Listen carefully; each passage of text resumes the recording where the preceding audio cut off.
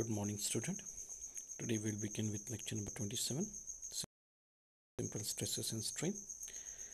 Topic: temperature, stress and strain. We'll solve three numericals. Numerical 1: a square rod 10 mm into 10 mm in cross section and 1000 mm long is fixed at both ends. Determine end reaction due to rise in temperature of 50 degrees Celsius. Take E is equal to 2 into 10 raised to 5 MPa and alpha, that is coefficient of expansion, 12 into 10 raised to minus 6 per degree Celsius. Now this is the bar when it is not heated. It is here we have assumed that it is supported on the both side or at the both end. It is rigidly supported, fixed rigidly supported, which is shown by the cross line in which orange color cross. Now let's see the internal stresses after heating. After heating, what we get is internally it started expanding, it increased in length. So that's why we have indicated orange arrows in both direction, three orange arrows in both direction. But at both the end, as I have said, it is rigidly supported, fixed rigidly supported at the both end. So there won't be any action. So when it start expanding in both direction, what will happen, that end support will start restricting it or it will opposing it, and that's why we have a reaction which has been shown in blue color arrow, both the side blue color arrow, which is opposing it or resisting it, and that's why it has become compressive. ये बार में आप देख रहे हैं कि heat करने के बाद एक्सपांड होता है. दोनों साइड अगर एक्सपांड होता है तो हमने एरोस के जैसा ऑरेंज कलर के थ्री एरोस दोनों साइड दिखाया गया है, वो एक्सपांड होने की कोशिश कर रहा है. लेकिन जैसे मैंने कहा पहले, दोनों साइड रिजिडली फिक्स सपोर्ट है, यानी उसे हिलने नहीं देगा. वो सपोर्ट क्या करता है, वो सपोर्ट जो एक्सपांड हो रहा है उसको रोकने की कोशिश करता है, उसको रेजिस्ट करता है. रेजिस्ट करता है मतलब क्या होता है, रिएक्शन होता है वहाँ पे. तो रिएक्शन कैसे देखा जाए, ब्लू कलर के एरोज में दिखाया गया. तो ये फोर्स एक्सपांशन जो हो रहा है उसे रोक रहा है, अपोज कर रहा है. तो दोनों बाजू से ब्लू कलर में दिखाया गया फोर्स है. तो दोनों बाजू अंदर के बाजू है, अंदर की तरफ दबा रहे हैं, तो ये हो गया कॉम्प्रेसिव रिएक्शन. आपको समझ में आया ये इंटरनली कैसा होता है. ठीक है, जब एक्सपांड होता है तो कॉम्प्रेसिव रिएक्शन होता है.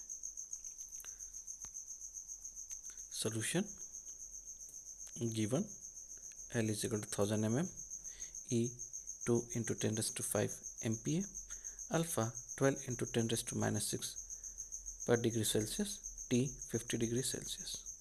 Area of cross section 10 into 10 100 mm square. Temperature stress sigma is equal to E alpha T. Solution to find temperature stress. Temperature stress sigma is equal to E alpha T. Sigma is equal to 2 into 10 raised to 5 into 12 into 10 raised to minus 6 into 50. Solving we get sigma 120 Newton per mm square compressive. Reaction on fixed end, P is equal to sigma into area. Reaction is nothing but force, so the stress it is opposing is sigma into the complete area, cross sectional area. So we get P is equal to 120 into 100, that is 12,000 Newton. Numerical 2. A square rod of 10 mm into 10 mm in cross section and 1 meter long is at 20 degrees Celsius. Find the free expansion of rod if temperature is raised to 70 degrees Celsius. If this expansion is prevented, find temperature stress developed in the bar.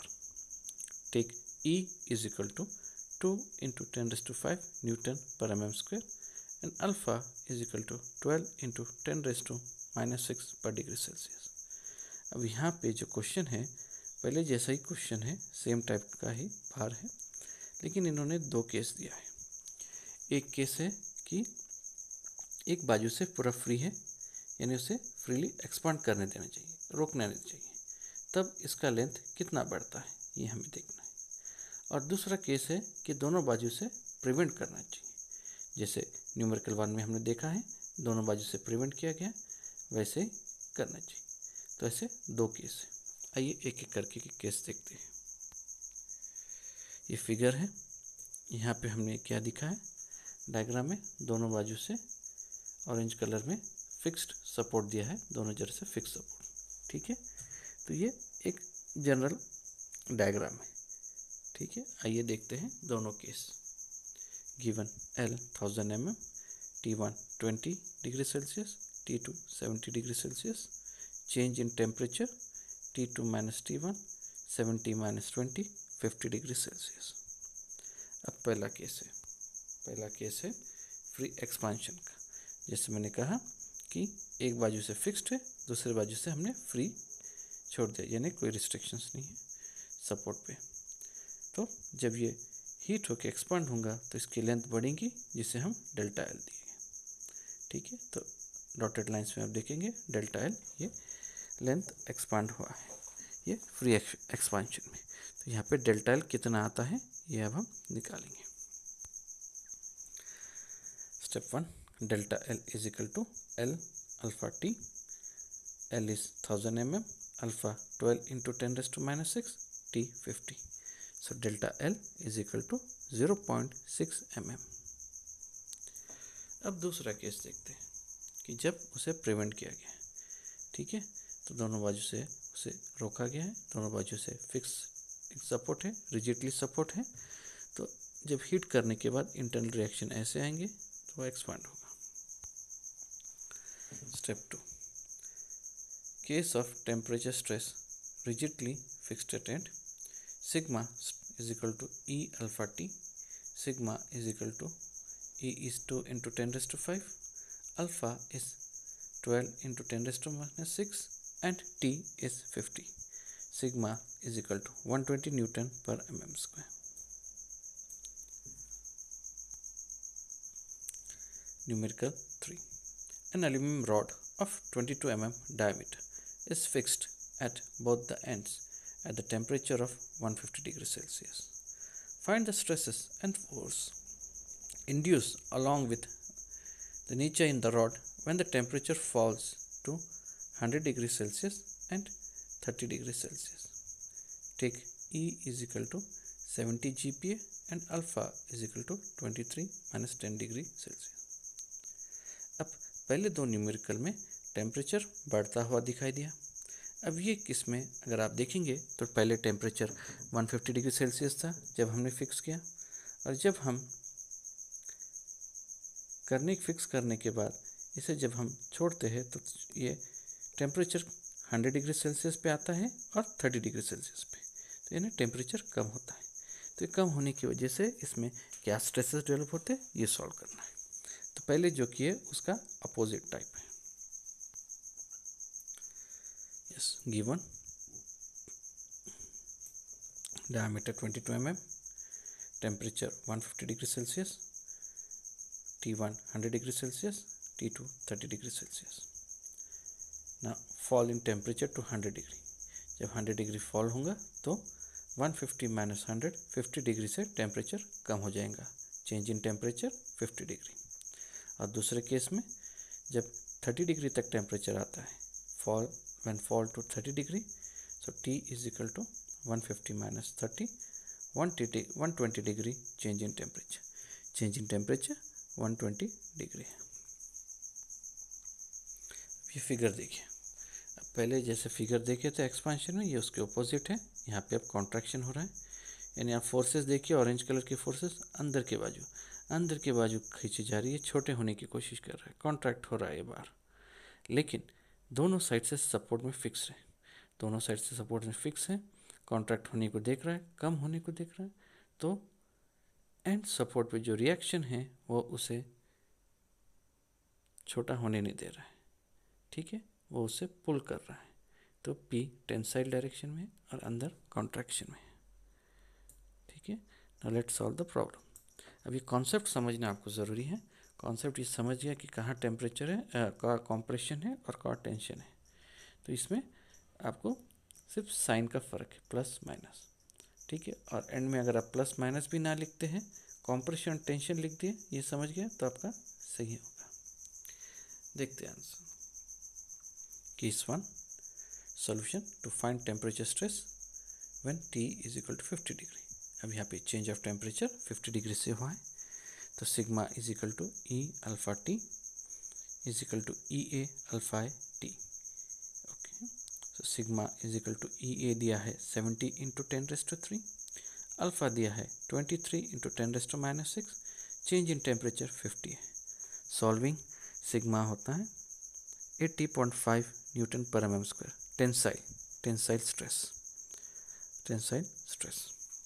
अब देखते हैं force, इसकी वजह से कितना force हुआ है, ये चेंज इन टेम्परेचर से कितना फोर्स हुआ है। Force induced is equal to P is equal to stress into area is pi d square by 4 which is equal to 380.13 mm square. P is equal to sigma into A. P यानी force induced. Now stress is 80.5 into area 380.13. P is equal to 30.6 into 10⁻³ Newton. Similarly, we will solve the next case. Next case में to find temperature stress when T is equal to 120, यानी change in temperature 120 degree. Same step, same formula, सिर्फ value change. So sigma is equal to 70 into 10⁻³ into 23 into 10⁻⁻6 into change in temperature 120। So stress is equal to sigma is equal to 193.2 Newton पर mm square tensile में। अब हमें force निकालना है। Solution to determine induced force P, which is nothing but force P is equal to stress into area, sigma into area. So P is equal to 193.2 into 380.13. P is equal to 73.44 into 10⁻³ Newton. Okay, friend, students, thank you.